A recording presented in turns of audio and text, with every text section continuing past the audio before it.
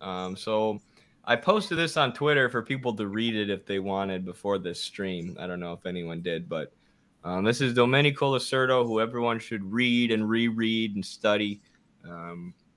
Fantastic Italian Marxist-Leninist thinker.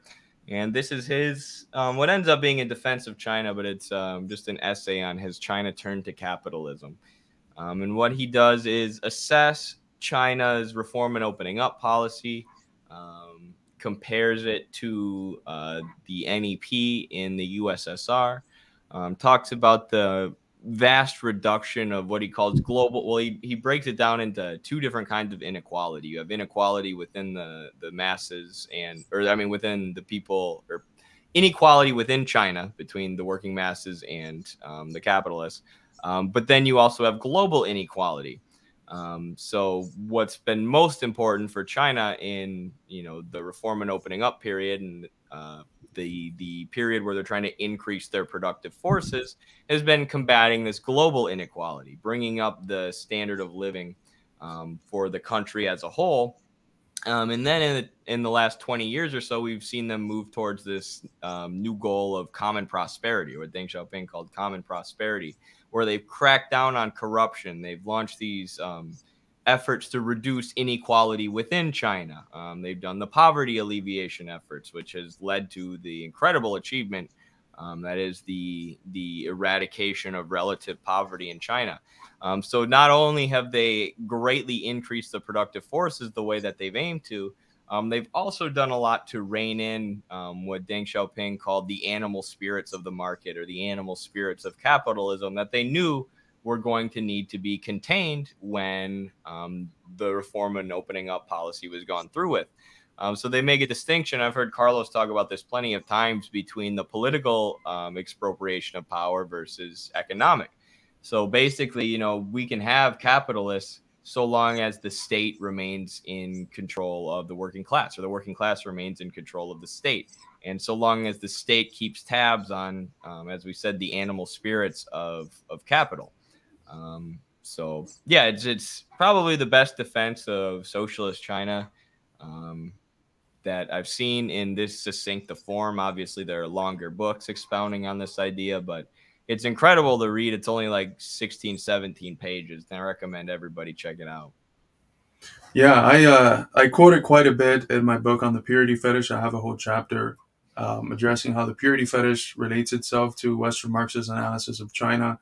And this essay, and also the one that Roland Boer does, that's called Not So Motherism, where he goes like point by point through various categorizations of Western Marxists on China: state capitalist, authoritarian capitalist, state communist, capitalist, socialism, etc.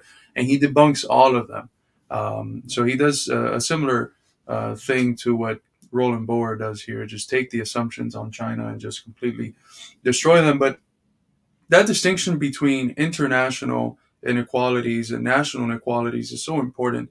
And it's a form of class struggle. And this is something that you get quite explicitly in other of Losurdo's texts. You have, for instance, in his class struggles, perhaps the best formulation of what the Marxist understanding of class and the theory of class struggle is.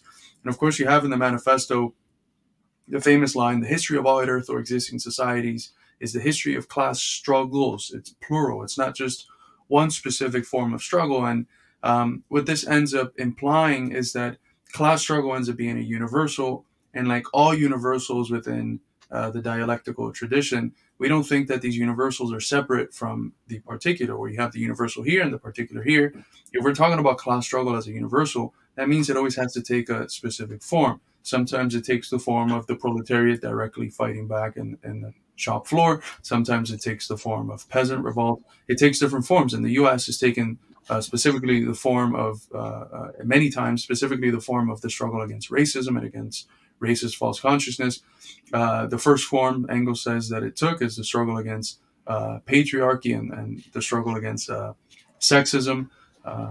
And it takes a wide variety of forms, and it's in national liberation struggles, the form that class struggle takes is the form of national liberation. And so this is fundamentally an important distinction from the people that talk about all these struggles as different forms of struggles that are not class struggles. And so when you have this framework of like a national liberation struggle is a form of class struggle, and when you look at capitalism not just as like a national affair, but as an international global phenomenon, when China is bridging the global inequality gap, what it's doing is advancing the international class struggle. It's as a nation, it's advancing its class interest and pushing back against the power of the imperialists. So it's an incredible advancement for socialism, and of course it did that first, and it's bridged that inequality before getting to the national forms of inequalities that it does in the Xi Jinping era with the turn towards common prosperity. But Losurdo, as always, he ends up highlighting very nicely things that are implicit in Marx's analysis, but he takes them to their logical conclusion, and he shows how that's the case. And this distinction between political and economic capital, I find it to be so important. And again, it's grounded in Marx. Marx does not have a doctrine where he says this is what socialism is. If you don't live up to these pure ideas, you're not actually socialist. It's not real socialism, as the Western Marxists are fond of saying. That's the form of Marxism that I call the purity fetish Marxism. That's not at all how Marx, Engels, Lenin, Mao, etc., think about Marxism and socialism. It's in a completely different form. What they prioritize is the real movement of history, which abolishes the present state of things, real social relations, overturning how it is that things are. And in the manifesto, Marx is very specific about the fact that the proletariat grabs political power. It grabs political power, and then it wrests by degree the capital of the capitalist. So it's you take away the capital and you nationalize it in accordance to the role that it can play in developing the forces of production. So if capital is playing a fettering role, then of course you nationalize it and you speed up the role that it can play in development. This is what you have in the 5-year plans with Stalin and the process of collectivization. This is, I think, what the U.S. is probably going to look like. We've had a lot of, we already are a developed society almost crumbling, and capital is playing a genuine, strong, fettering role to the development of the productive forces. So I think the path of nationalization and a more focused expropriation of economic capital is going to be very important. But in China, that wasn't the case. It came from a semi-colonial, semi-feudal background. Capitalism hadn't fully developed, and so there wasn't the infrastructure to make that transition to socialism. And Mao ends up emphasizing in various speeches in the mid-50s the importance of, letting capitalism develop the country. And if it's able to develop the productive forces and move us closer to socialism, then capitalists, especially the ones that are anti-imperialist and anti-colonial and anti-feudal, end up being one of the people. They end up being within the revolutionary classes. That's the whole period of new democracy, whose spirit really ends up coming back with the reform and opening up in 78. And that had started before the founding of the PRC in 49, because you had these liberated areas that had these mixed modes of production where the Communist Party led it. But the sort of cites here, and this is the last point, a very important lecture that Mao does, where he makes this distinction between political capital and economic capital. And he says that what we can never give the bourgeoisie even a little inch of is political capital. We have to hold political supremacy. The proletariat, the Communist Party, needs to hold political supremacy. That's what the dictatorship of the proletariat entails. Economic supremacy and economic capital, it depends on what role the bourgeoisie can play in developing it. And that's very important. And that's in line with the spirit of Lenin, who said that in socialist society, the emphasis ends up turning as a defining characteristic of society from economics to politics. What ends up being most important is politics, because politics, for the first time ever in history, is self-conscious of the role of economics and politics and etc. Sorry, that was a kind of a rant, but no, that's all right. Sebastian, thank you for the super chat. He says he's on the train, but he can't wait to watch this back. And that reminds me of the train analogy that Losurdo uses in this essay, where he talks about imagine two trains leaving the station. The one is the inequality that exists within China, and the other is the inequality that exists between China and the rest of the world, or the developed world. And clearly, China is increasing their overall wealth. The one train is speeding ahead, and China's catching up with the world to the point where they're now leading the world, the second largest economy. And some people have argued that the inequality within China, because of that, has run away. There's no way to reel it in. But this is untrue, as we've seen by the efforts of Xi Jinping to combat inequality, combat corruption, which is also a way to maintain political control of political power by the proletariat and wrest it from the bourgeoisie. But also, part of the reason that there was inequality is because there are so many different regions in China. And as Carlos said, some of them had mixed modes of production. Some of them are close to the sea, where they have a lot of ports and a lot of access to commerce. Some of them are landlocked. Some of them are rural. Some of them are in mountainous regions. So a lot of the inequality that existed wasn't even between capitalists and workers. It was between different regions in China. And what they've done through the poverty alleviation efforts is, massively reduce inequality and massively increase standard of living in the rural regions, bringing healthcare and Wi-Fi and water and shelter to the rural regions. And another big part of that has been giving the rural Chinese citizens plots of land where they can grow their own means of subsistence, and where they're given supplies and tools by the government to grow their own means of subsistence. So, ultimately, the idea that growing inequality during what's called the wild 90s, or right after the reform and opening up period, means that China's not socialist anymore, is pretty absurd, especially if you look at the last 10, 20 years and what China has done to combat the animal spirits of capitalism. I keep falling back to that analogy because it's such a good one. You also have the analogy Xi Jinping uses in the governance of China, where he talks about the visible hand versus the invisible hand. Right? We know that the invisible hand's a thing. We know that the market does its thing and private capital does its thing.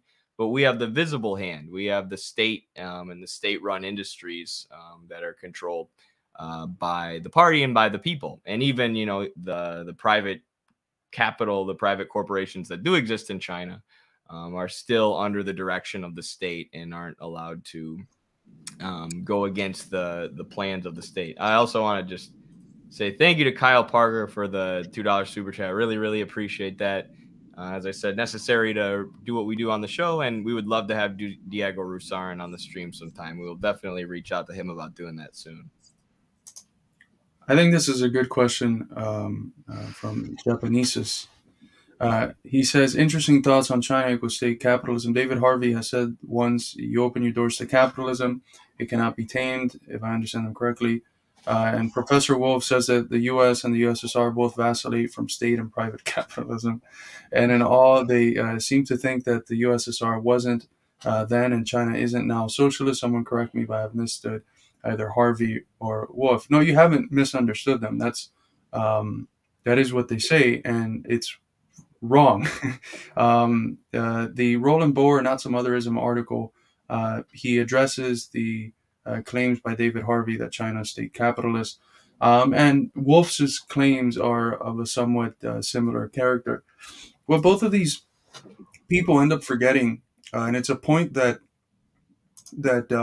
Lenin makes in criticizing Kautsky and how it was that he supported the First World War, and I reference this in my book on the purity fetish.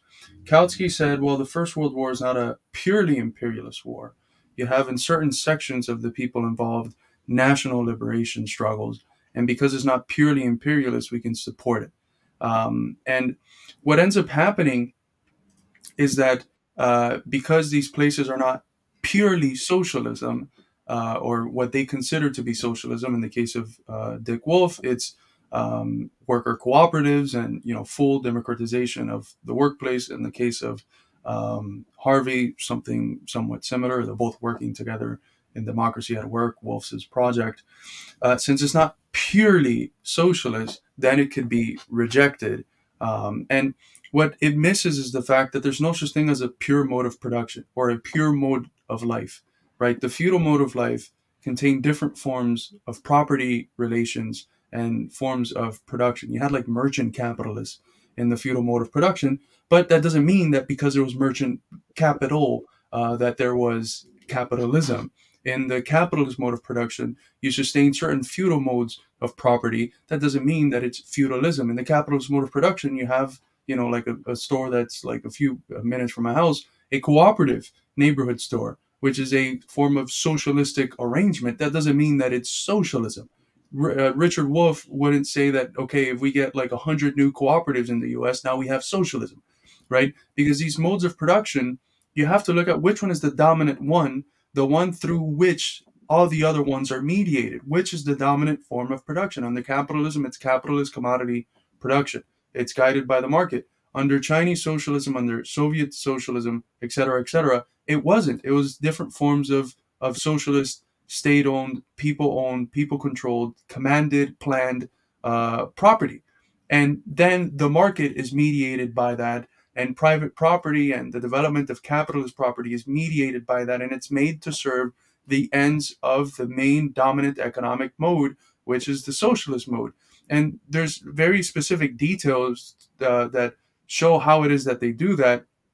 For instance, in corporations, there's a percentage of members of the Communist Party that you need in certain corporations in order for those corporations to run. And that's done for the sake of assuring, for the Communist Party members within the corporation, assuring that there aren't practices that end up super exploiting the working class, and that if the company grows, the growth is reflected also in the common prosperity in the working class. And so just measures like that, the state intervention in the market to ensure that it's working for the sake of people and not just in a very predatory fashion for the sake of capital.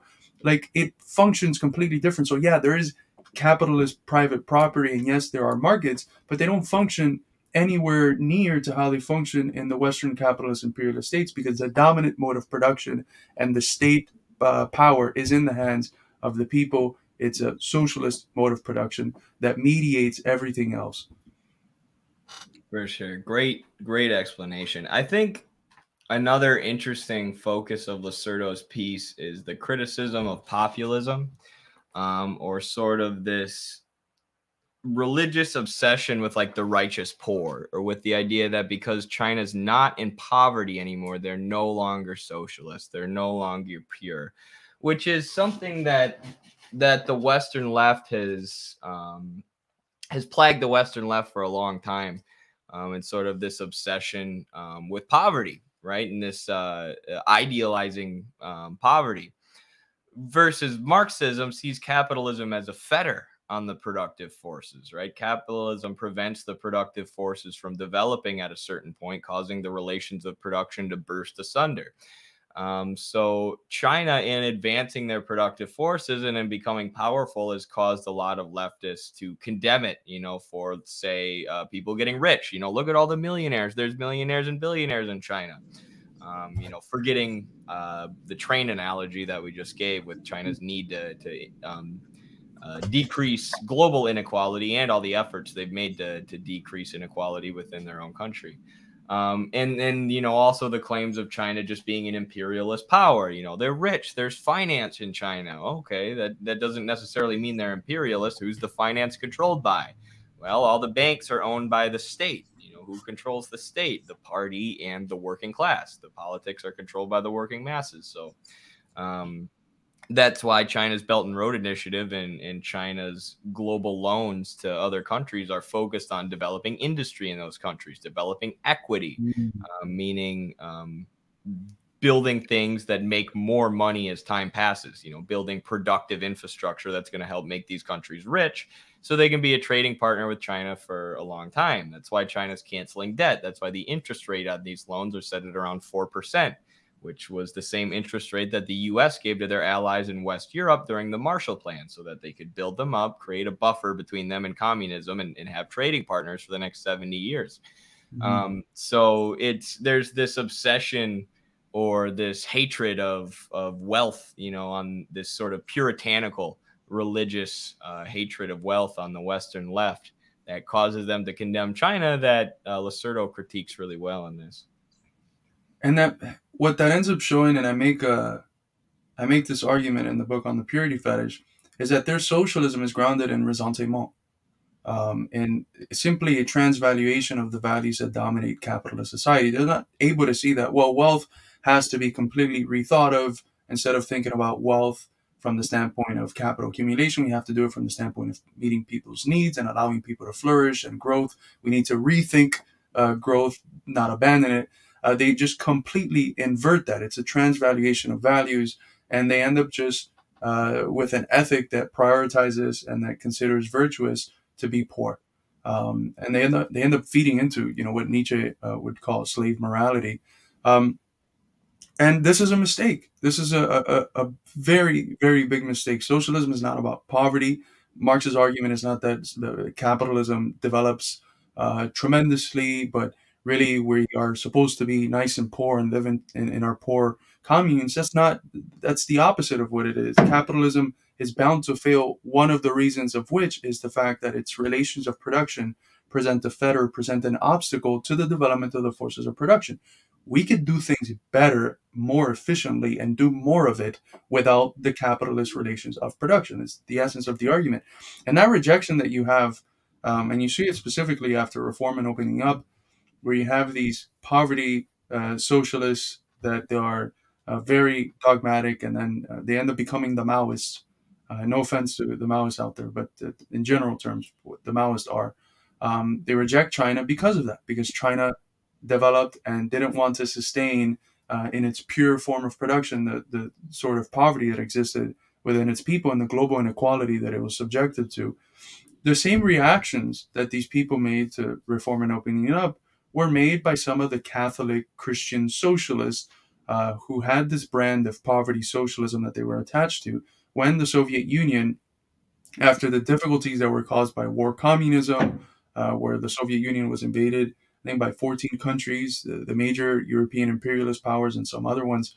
It was invaded and it had to have this period of war communism. And then they break out of that period with Lenin's new economic policy, which, yes, opens up a sphere for capitalists to come in and for technicians to come back so that they could develop the forces of production. And then realizes, hey, some of the comments I made in like State and Revolution were not so correct, because experience has proved that the most important thing is, one, protecting the revolution and developing a strong and efficient state and means of productions and the defenses and technology, et cetera, et cetera, et cetera. And sometimes, because you end up being blocked from the world, the way to do that is to open yourself up to the capital of the West.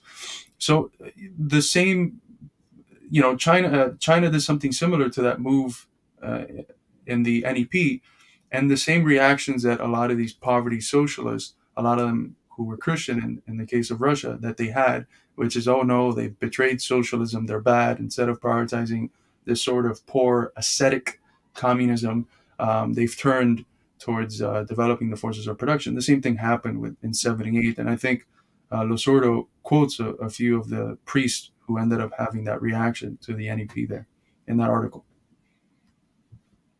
He does, yeah. It's pretty interesting. That basically the same thing that happened in China with reform and opening up happened in the USSR with the NEP, where a bunch of people come up and say, no, it's not real socialism, which is actually a conversation I was having with a friend of mine who's a Maoist and supports China against imperialism, but ultimately thinks China is revisionist and not real socialism. I sent them this and was making those arguments. So it was an interesting conversation. Helped me understand the Maoist position better, actually. But yeah, do you have anything else you want to say about this piece, Carlos? I know I read it the last 2 days and you haven't read it in a while, but obviously you know it sort of inside and out after citing it so much in your book. But I think we covered all the main important points here. But yeah, I recommend everyone read it. You can listen to our breakdown analysis of it, and that'll help, but nothing will help you retain the information quite like reading it. Well, I mean, combine, listening to us with reading it, and then you'll retain the information really, really well. So yeah, anything else you got, Carlos?